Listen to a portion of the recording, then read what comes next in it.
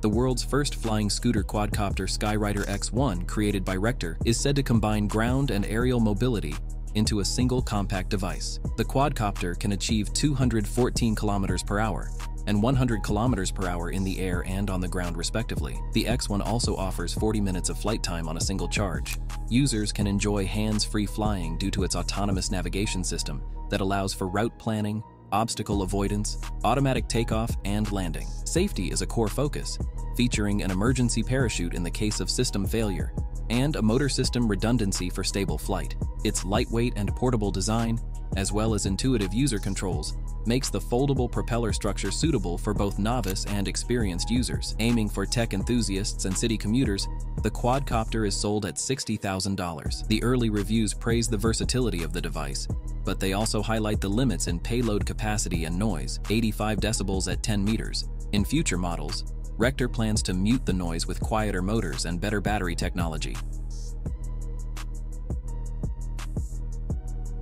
The Swedish company Jetson AB has gained worldwide notoriety for the Jetson 1, a compact, single-seat eVTOL that is being marketed as a flying motorcycle for personal transportation. The vehicle weighs just 115 kilograms, thanks to its lightweight aluminum frame that utilizes carbon fiber parts and has a cruising flight speed of 102 km per hour for a duration of 20 minutes. The Jetson 1 can be flown using a 4-axis joystick and does not require formal flight certification in the US, as it is classified under FAA's Part 103 ultralight vehicle. The aircraft features 8 electric motors that provide redundant thrust, allowing safe landings even when multiple motors malfunction. Users' cabin onboarding time is said to be less than 5 minutes, making the vehicle's demand skyrocket. The Jetson 1's market cost is $92,000, with a reservation deposit of $22,000. Due to these prices, the vehicle mostly caters to affluent enthusiasts and short-distance commuters, but also has the capability to be used for recreational flights. Jetson places a strong emphasis on safety issues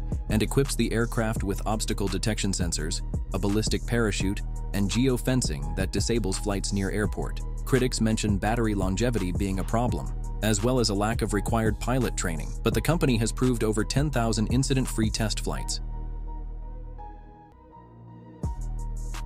Developed by US-based Rise Aero Technologies, the Rise Recon is a state-of-the-art personal eVTOL designed to streamline transportation in areas such as agriculture, ranching, and other transportationally challenging industries. Weighing below 136 kilograms, it is classified as an ultralight by the FAA's Part 103 guidelines, which negates the requirement of a pilot's license. Consequently, this propeller plane is affordable and operational for most farmers, ranchers, and surveyors who depend on effective travel over difficult landscapes. The Recon possesses a 6-motor propulsion system for VTOL. It can operate at a maximum altitude of 120 meters and a max speed of 101 km per hour. Its single charge range of 40 kilometers is adequate for most agricultural tasks, while interchangeable batteries supply increased operational readiness.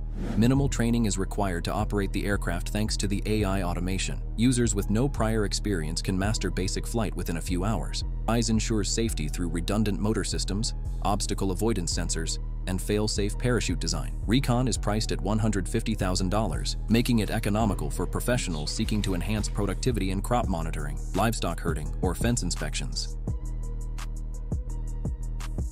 The suspended monorail trains in Japan serve as one of its unique forms of travel, as they can be compared to a train that has been turned upside down. These locomotives move under the rail, forming the shape of a railway underneath it, which has proven useful in both public transportation and tourism.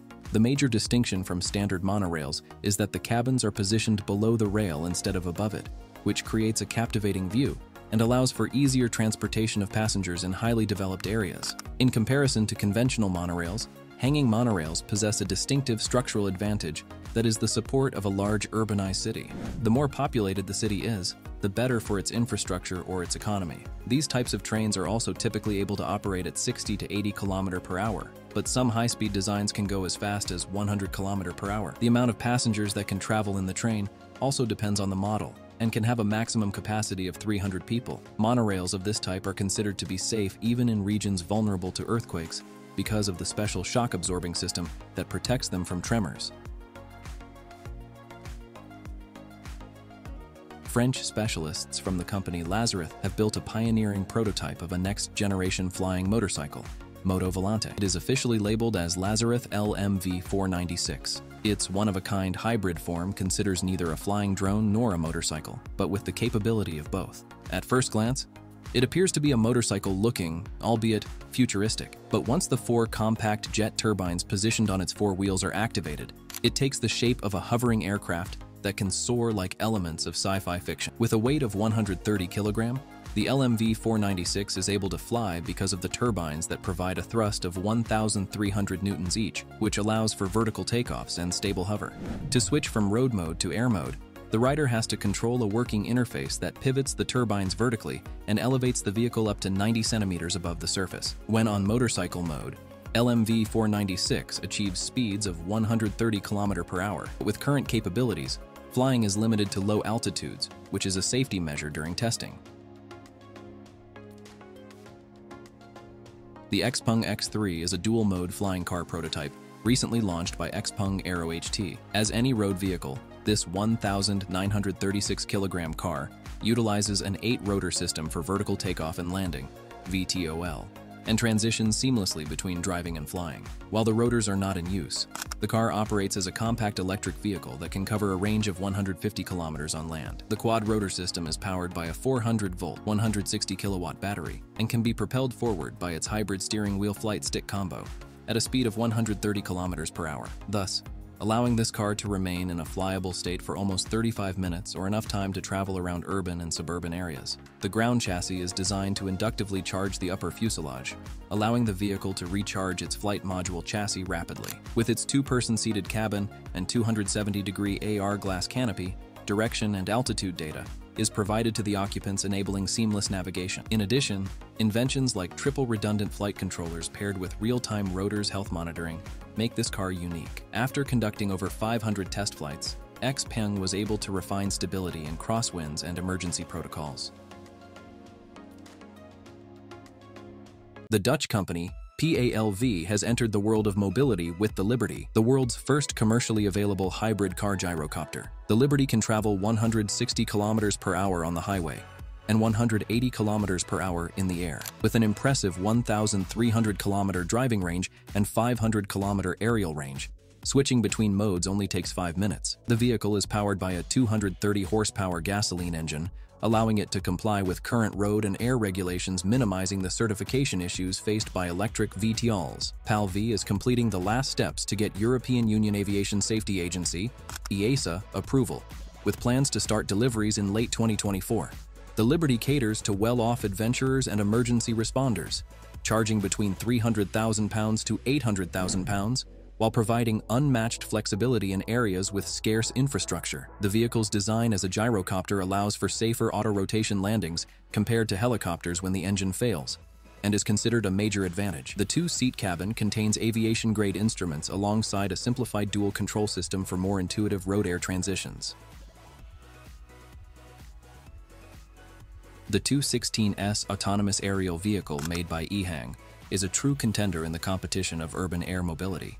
It combines drone technology with passenger transport. As an electric drone taxi, the 216S has 2 seats, powered with a 21.6 kilowatt-hour lithium battery that helps the drone achieve a maximum speed of 130 km per hour with an altitude of 3,000 meters. However, aerial operations above urban regions will remain below 500 meters for safety protocols. Passengers do not need to spend any effort as the AI autonomously plans the best route for desired destinations through an intuitive touchscreen. EHang's test and training have ranged over more than 3,000 trial flights, alongside hundreds of passengers throughout major European cities like Vienna and Chinese cities like Guangzhou. The drone taxi is able to connect with the public transportation systems, from which we see the integration features fitting into existing transport hubs. EHang boasts a quiet 60 decibel noise level at a distance of 50 meters to the 216S, making it even quieter than city helicopters. EHang plans to strategically place these drone taxis in places of high population density.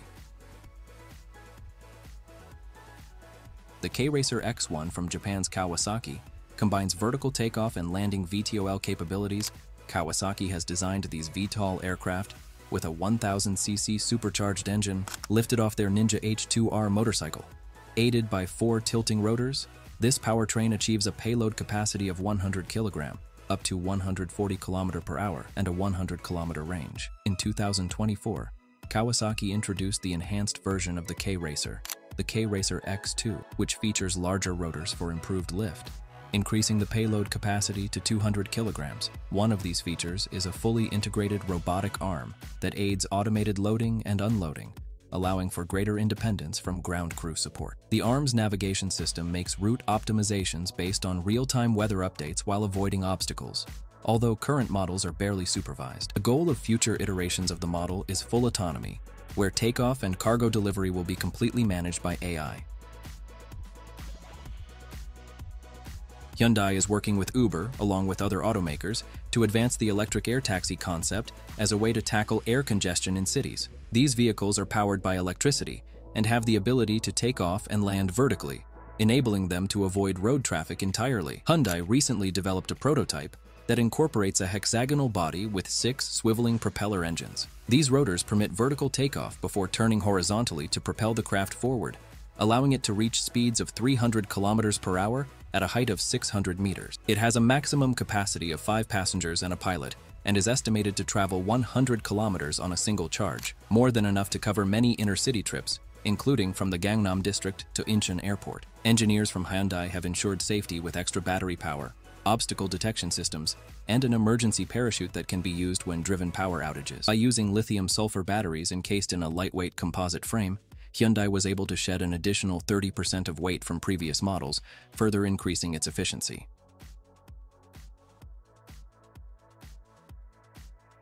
Chinese manufacturer BYD have taken electric vehicle performance to new heights with the Yangwang U9 hypercar, which has the astounding ability to jump. In a recent showcase, the U9 propelled itself to 120 km per hour before leaping over a 2.5 meter long water ditch, then proceeded to clear 4 meter long sections filled with spikes and paint. This jaw-dropping skill derives from its smart active pneumatic suspension that allows independent control of height and stiffness of each individual wheel. With 4 electric motors that produce a staggering 1,300 horsepower, the U9 is capable of accelerating from 0 to 100 km per hour in 2.36 seconds, and achieving speeds of 300 km per hour. It also has a range of 465 kilometers, thanks to the 80 kilowatt-hour battery that balances practicality with performance. The car has also demonstrated autonomous driving and, as shown in the demonstration, performed jumps autonomously. It retails for $236,000, appealing to luxury sports car enthusiasts and tech-savvy consumers. With BYD only set to produce 500 units a year, the U9 will be a rare commodity. Though the jumping ability itself is more of a gag, it certainly showcases the engineering capabilities of BYD and their efforts towards innovation.